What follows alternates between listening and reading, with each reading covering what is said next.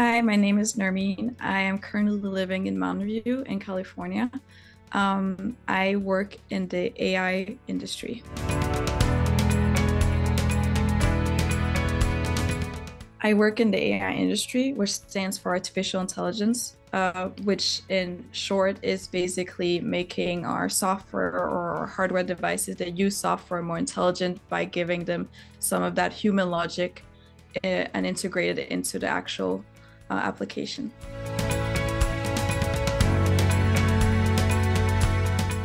I'm currently working at Jabra, which produces hearing aids, headsets, and video cameras.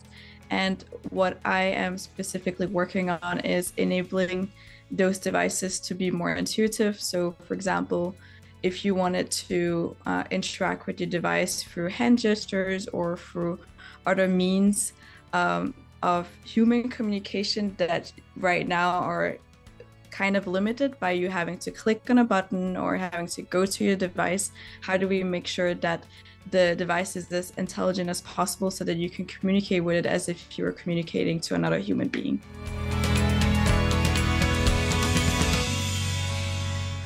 The best aspect of my job is that I get to empower the products that come out in the future and have my say in it, especially in AI. There's a lot of gender bias. I think being able to look at that from a female perspective, also as a person of color, and put in my 2 cents as well, and ensure that our voices to a certain extent also are heard is very empowering.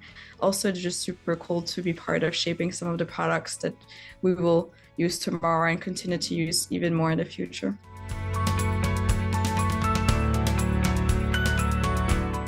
I'd say right now it is very male dominated. It's not like something I am aware of all the time, but I do feel very lonely sometimes because some of the issues that I care about, just for example, the diversity in the data sets and stuff like that, is not something that I feel like everyone in my team or my organization necessarily takes to heart as much as I do. And it's not because you don't care about it, but it's just because it's not affecting them as much. And obviously everyone will be feel more relatable about issues that impact them. And right now, gender bias is something that impacts women more, and therefore, I think it's something that women are more inclined to feel passionate about talking about. And in general, I think having more women also will make it feel a little bit more diverse in the workplace. It is definitely one certain demographic coming into technology and especially the AI research. So I studied artificial intelligence with a minor in user experience at the Technical University of Denmark, which is in an engineering school. And I actually started whatever interdisciplinary degree. I wanted to do movies when I was younger, and I had pitched my mom that I could do computer science and movies, and I could do some really crazy Avatar-like movies because I just watched it and I was like, wow, there's really something to do with technology. And I also love movies and cartoons. I was like, oh, I can kind of combine both. And then when I was doing my bachelor's, I realized, oh, I really love computer science and I'd like to learn more about coding and actually get more hands-on because obviously, because it was an interdisciplinary degree, I was more learning about the concepts and actually getting to apply them. So I decided to go to Hong Kong and dig really deep into technology and how it's being used in different ways. And it was really insightful. And so what I noticed was that there was a lack of human understanding right now when we use technology. I think a lot of us in engineering, in good and bad, see it as a problem that we want to solve, but it's usually a problem that is met by a human. And if we don't understand the human needs to gain points and understand that we're helping a human through this problem, then we don't really create the best technological solution. We're just creating the most effective one. So that's why I did a minor user experience. And how I got to this point, I think I've always been very led by a problem-solving spirit. My mom always said that I used to play a lot with Legos growing up, and I always would try to build up buildings and try to fix solutions through this imaginary sword I made out of my Legos.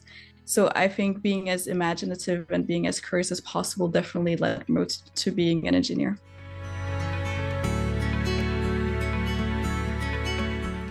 I think definitely be as curious as possible, and be as imaginative as possible.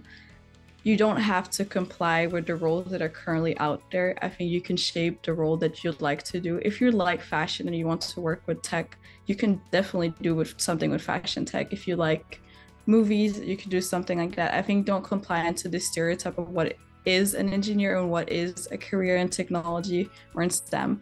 I think you can shape it to be something that is more of a hybrid. I think we're definitely going towards having more hybrid roles where you can combine different interests into the perfect job. But we definitely need more women in STEM. So I think people need to consider that using your social media account or playing Roblox or whatever we do from a young age is being part of technology. So we also be as open-minded as possible. And then the last thing that I would give as an advice is having a growth mindset, which is a very adult term for being comfortable with failing. Failing is not something that should be scary. Just like when we learned how to bike, you will fall and you will learn from it, and then you'll excel, and it will just find another challenge that you'll have to jump over. And I think feeling comfortable failing and understanding that problem solving, engineering, and STEM is a journey and not a destination will make everyone, and especially girls, feel more comfortable going into it.